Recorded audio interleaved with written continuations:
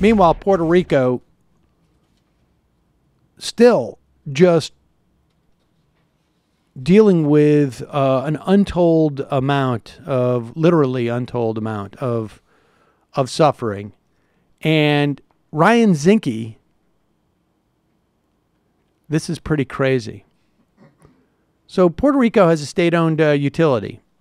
Usually what happens in these instances when a utility company is dealing with this type of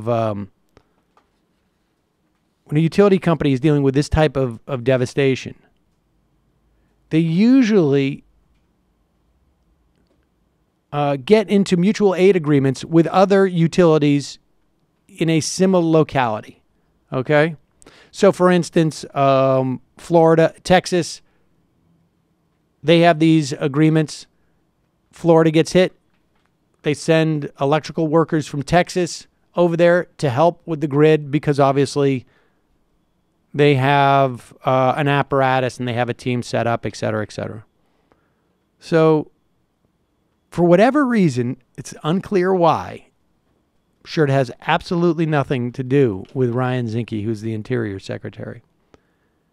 Puerto Rico state-owned utilities turned to a company that is only 2 years old from Montana that on the day Maria hit Puerto Rico had 2 employees. 2 employees. Now, maybe they were the most expert. Best people. The best people, the most. Only the best. Well-versed when it came to Puerto Rico's electrical grid. There can't be 25 best people. There can only be 2. There's only 2. They wrote and what they of versed. course, they're in Montana. Zinke, clever guy. Well, where's my cut? Here's the thing. The hurricane hits. If they're in Puerto Rico, maybe they get hurt. If they're in Montana, no chance. Got to think ahead. Got to stay away from A lot of Puerto Ricans don't think ahead, and The that's a company problem, folks. is Whitefish Energy. And it said that it had signed a $300 million contract with the Puerto Rico Electric Power Authority to repair and reconstruct large portions of the island's electrical infrastructure. It is the biggest contract issued in the relief effort. As of Monday, Whitefish now has 280 workers in the territory using linemen from across the country, most of them subcontractors, and that number grows on average from 10 to 20 people a day. So at least the money is not being paid to a corporate structure within Puerto Rico. That could pay taxes on something like that, maybe. Right. Oh, right. No, well, the 2 guys back in Montana are on the phones with them constantly. How's it going? The Power Authority, known as PREPA, opted to hire Whitewash rather than activate the mutual aid agreements it has with other utilities. Unclear why. Whitefish, did I call it Whitewash?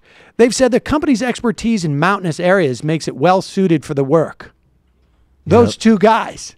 These guys know mountains. They know mountains. I mean, it's unbelievable. I didn't know Puerto Rico had mountains. I thought it only had rum, like bad loans. It says it acknowledged that it only had 2 full-time employees when Maria struck, but says its business model calls for ramping up rapidly by hiring workers on short-term contracts. Nice. Nice. Super nice. Meanwhile, Zinke, there was a story in Politico that Zinke has been deeply involved in scam packs. Where's my cut? That operate out of the Caribbean. Nice. So the whole scam pack thing, if you've ever signed up for an email from any Republican entity or any conservative thing, they sell your email almost quicker than it takes them to actually send you an email. And eventually you will get emails from these scam organizations. And what they do is they raise money, it's a tax-free donation, and then they spend all the money on their operating costs of their life. It's not a bad one. Zinke has some very weird relationships, apparently. He, again, was the congressman from Montana until he became Secretary of the Interior. I can't imagine that Zinke was down in Puerto Rico saying, like, you should maybe use this outfit. I don't know. So Zinke has had this relationship with this guy, Scott McKenzie, he's the organizer of the Virgin Islands GOP Political Action Committee. Pretty important group. They've done a lot for Rob and me and a lot of us, in fact. Republicans in the Caribbean island chain have accused McKenzie of misrepresenting itself to donors. What, that's a crime now? It's a crime. It's not a crime. It's just a mistake.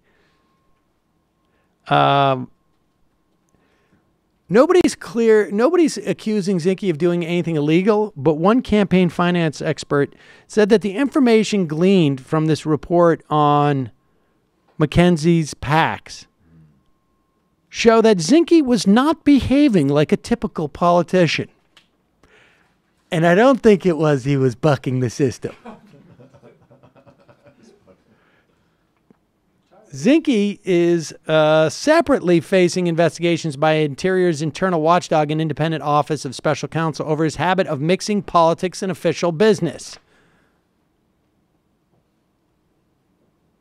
He has cut his ties with these PACs since he's been sworn in, but apparently these PACs he's been using to drive money there.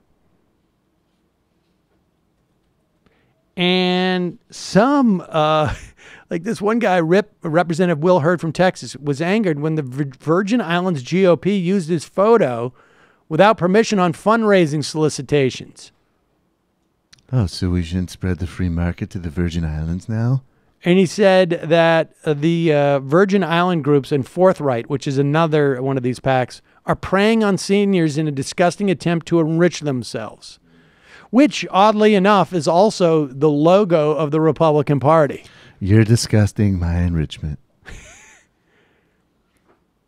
Forthright says it raised $1.9 million for Zinke's 2014 race by sending out 1.6 million pieces of email, attracting 44,000 new donors. About half of that haul went to Zinke's campaign for voter mail, radio ads, TV ads, get out the vote activities, and lawn signs.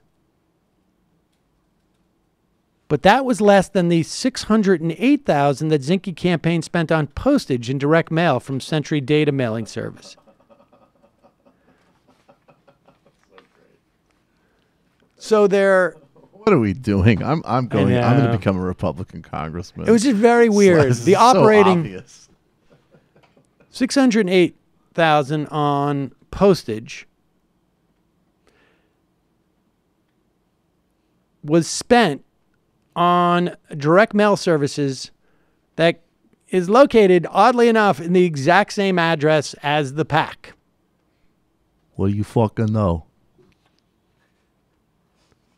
We're going to show you how to raise money completely tax-free and then spend it with yourself on the materials that you use to raise the money. Yeah, and that's the business. I think I found the renewable resource.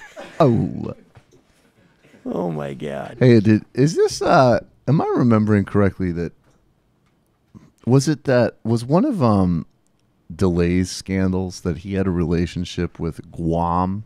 Not Guam. It was the Mariana Islands. The Mariana Islands. And part of the scam was that they would pay him to get labor laws excluded. Yes, but they could put made in the USA, but Yes. then have the same conditions as any Asian sweatshop. That was the hustle, right? Exactly. Yeah. Yes, exactly. Hi, folks. Sam Seder here. We still need your help on our Patreon page. YouTube ads have come back, but not nearly as much as we had before. So if you can help us out, any little bit helps. Head over to our Patreon page right at this URL, and you'll help us keep helping you by making videos